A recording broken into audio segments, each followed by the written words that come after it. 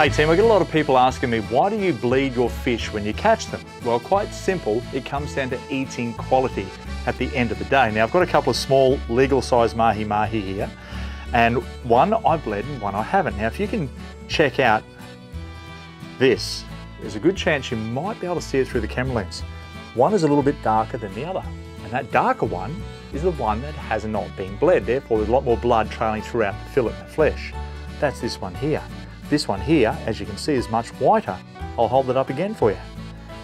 This one here has not been bled, this one has been bled.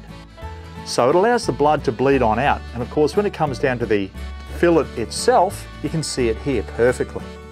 This one here has been bled. It's nice and white and a beautiful looking fillet. This one has not been bled. Quite distinct. So, if you bleed your fish the next time you head out, no matter what it might be, the eating quality at the end of the day is going to be far superior.